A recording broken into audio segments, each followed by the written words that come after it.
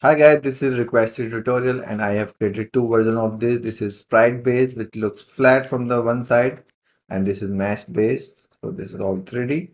So let's start this tutorial. So I received a mail from one of my subscriber, I guess. So he's asking to create from this game a vortex like particle which is here. If I play, I am assuming this part, this white thing. So let's make this for my subscriber. Okay, so not watching this video, I'm not following this at all. We will just make our own version. So I have two guns because first I will make a sprite version and second I will make a mesh particle version. So let's make a material first. M, and I'll call it arc, and I will make a like semicircle, half circle material. So let's say I'll take the mask and lead to side it, and I'll take the radial and I'll make this like 50 or maybe 500, very sharp. Okay. And then I'll duplicate this thing and make the same density here and just make this one little smaller. Maybe uh, zero point 0.5 is default, maybe 0.4. So now this is smaller and this is bigger. So if I subtract from big, uh, subtract from bigger, smaller, I will have a ring. And you can make this using a texture. You can make a texture in Photoshop very quickly, but I'm just showing you in the Unreal Engine. Okay. And now this is ring. So we need to offset one of these. So I will offset this. And this center point is 0.5, zero point 0.5. So if you take the two vector and 0.5, zero point 0.5, it will remain same. But if you offset one of axis like 0.45, now it's shifting, and if I make it 0.4, now it's almost half, but I will make this little bigger, 0.45. Okay, and you can also take the same size for the both and just offset. It will work. So if I like make 0.3, and now both are same size, so don't take this is big or small. Both are same side. If it's just I'm offsetting one, so it's making that kind of thing. Okay, so now I can take a particle color here and multiply this for the opacity. And to animate this offset value, I'll take the append vector and my y will remain 0.5 and my x will be a dynamic parameter, so I can animate in the particle. Default value 0.48. Okay, I'll call it offset x. Okay, all done. Let's save this. So now I'll just make a Niagara here and ns board. We can call it muzzle, or I don't need. I don't know. Maybe it's projectile. So I'll just take a fountain emitter and make it darker, and see we have this. So I don't need gravity, and in the velocity I just need linear velocity, maybe x, 50 for now. It's going this side. I don't need sphere location, and spawn rate maybe just 10 for now. I don't need drag, and also I don't need this. Now I will use this material arc here.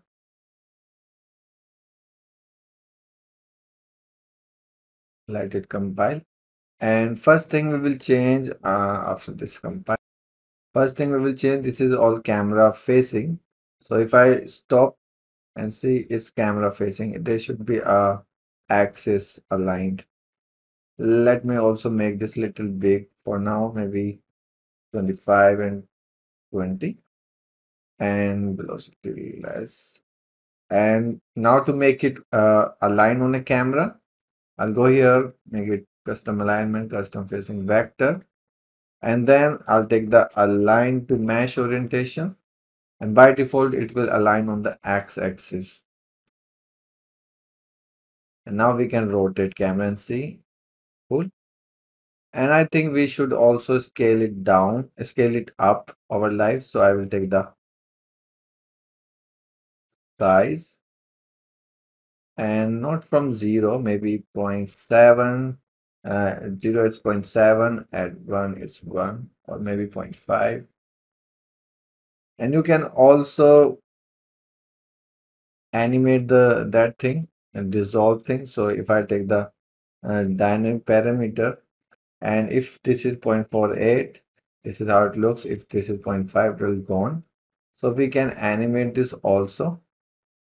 So if I take this curve and at both ends, it should be 0.5, and in the center it should be 0.48 and 0.3. Maybe 0.45, little more thicker. So it depends on you how you want it. So first thing, we have created this effect. Let's also make this little warm up here, so it will be always there. Now I'll drag it here, and I will drag it on one of my gun and just reset these things. And then I'll move it here, and we can rotate it like this. So everything like rotate the movement and all thing. You can also make this local if you want. The velocity is also local. And I think size we will increase maybe 40 and 35. I don't need mass. Yeah, cool. And I'll just go here, toolbar 90, and just rotate it at once. Move it here. And maybe velocity 50. So this is first version. And one more thing, you can rotate these. So I'll take the rate and like 200. So it's rotating on this axis. You can randomize this. So maybe 150 to 400. Some slow, some fast, depending on it.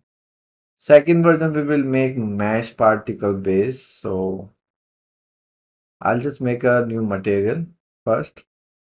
M. Let's duplicate that. And I'll call it mesh. Open this material.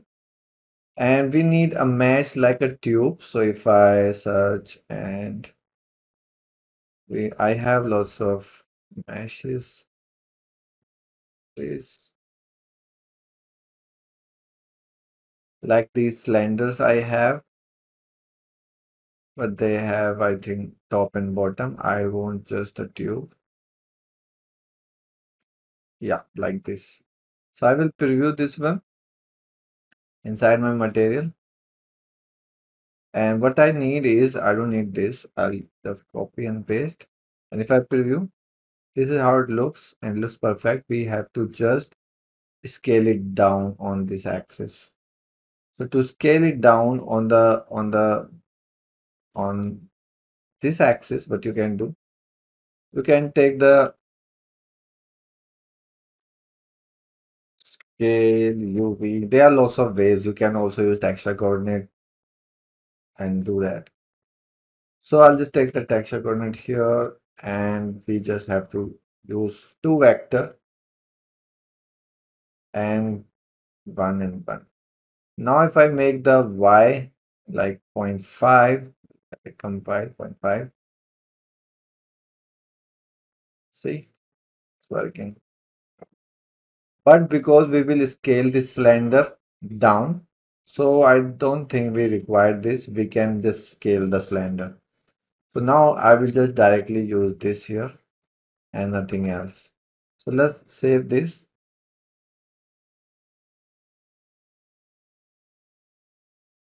And now I'll just duplicate my particle system and I'll call this some mesh and close this so there will not be confusion. Open this and here I'll just browse this mesh first. Instead of sprite, I'll just delete this. I'll take the mesh and I'll use this mesh here. First thing we need to rotate it 90 degrees. So I'll take the initial mesh rotation. And instead of random this, and we need to rotate it on Y 0.25 like this. Then I will scale it. So I will take non-uniform and we need to scale it on Z like this. So we have these rings now. Now I will use this material. So for that, you need to override this material here and use. So you will have those rings. Let it compile. You have those rings. And now you have this, so you can add some rotation on z-axis. So, but you have to duplicate this. And I'll just move it here. And see if this is 0 and this is 0. That's weird.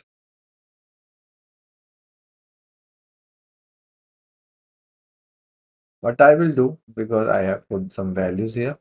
So this value you can put here also in the mesh rotation, but you have to put 90 degree.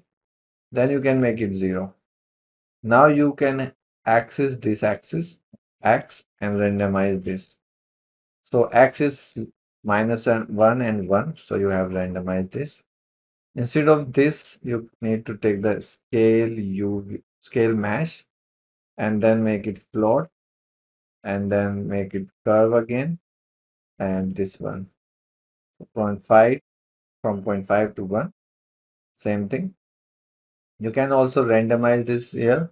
So now this is 1, 1 and 0.5, 0.1, sorry. So I'll make it use it like this, and you can go here and just randomize this value here. 1 and 1.5 or maybe 2. And this thickness will be like if you make it 0.5 is the thickness. So you can now randomize it, make it 1, 1 and make it 0.1 and 0.5 or 0.2. Okay. So this is mass based. And now you can just drag it here and drag it on the weapon, set this, and then move it here. So now you can see the difference. This need to move here. So now you can see the difference. It has this thickness and this is flat from the side angle, but from this angle, from the player camera angle, it worked fine. So these are the two. Why this is not aligning? Yeah. So cool.